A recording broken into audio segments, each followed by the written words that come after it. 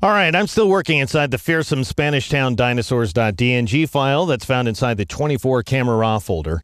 And in this exercise, we're going to check out the new effects options here inside of Camera Raw 6. And they include the option to add film grain to your image and a post-crop vignette. So a vignetting effect that fits inside the current crop boundaries. Now, this marks Camera Raw's first foray into the world of special effects. So I'm going to highlight things by applying a little bit of effects-based sharpening up front. So I'll switch over to the detail panel. And whether you're sharpening to correct an image or to apply a special effect, you're usually better off applying the noise reduction first. So because I want to see what I'm doing, I'll press Control-Alt-0 or Command-Option-0 to zoom in to 100%. And then I will scroll up to the creature's eye. And I'm going to increase the luminance value here to 50, and then I'm going to take the luminance detail value down to 0 so that we are, if anything, over-smoothing the metallic surface of this animal. Then I'm going to increase the sharpening amount value to its absolute maximum of 150%. I'm going to leave the radius alone, and I'll take the detail value up to 50, like so. And I end up achieving this effect here. There's a fair amount of termite trails inside of this image. We are definitely over-sharpening things.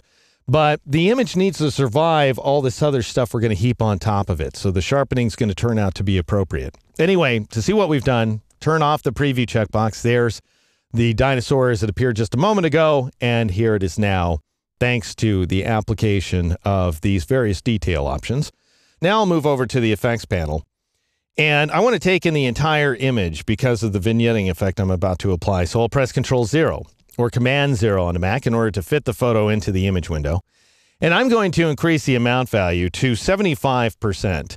And if you think about it, this is pretty amazing that you can do this inside of Camera Raw because there's not an equivalent filter out there in the larger world of Photoshop. There's add noise, but add noise always adds single pixels of noise. And you have control over the amount, but you have no control over the size. It's always 1 pixel. And you have limited control over roughness.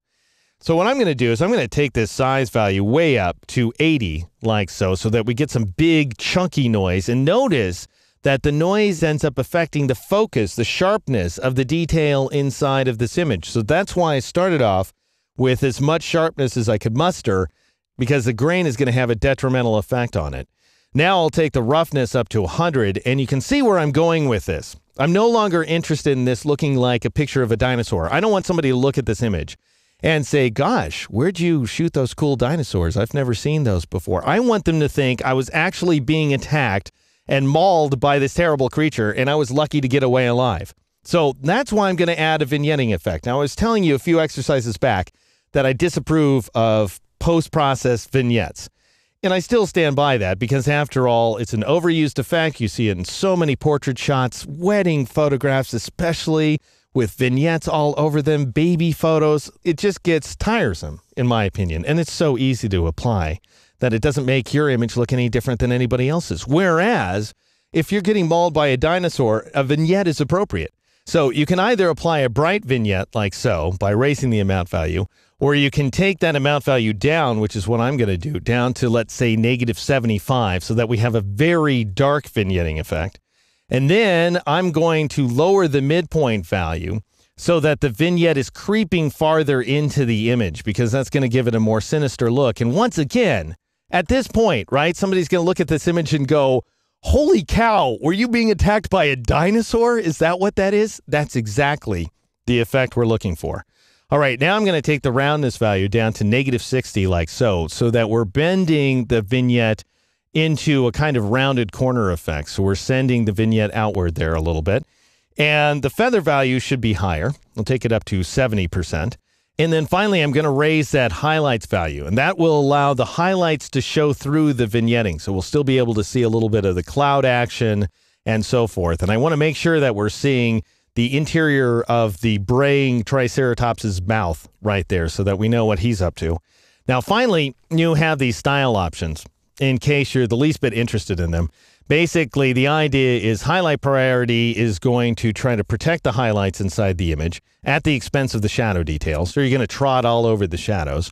Whereas if you'd rather protect the colors, that is the hue values inside your image, then you would try out color priority instead. And you can see how that gives us a very different effect. And then finally, you have the option of just applying an overlay effect. So basically, it's analogous to the overlay blend mode inside of Photoshop. And that's going to give us a very weak effect inside of this image. In fact, by far the best solution where this image is concerned is highlight priority. And that is it, folks. That gives you a sense of the terrifying level of special effects that you can apply to an image here inside of Camera Raw 6.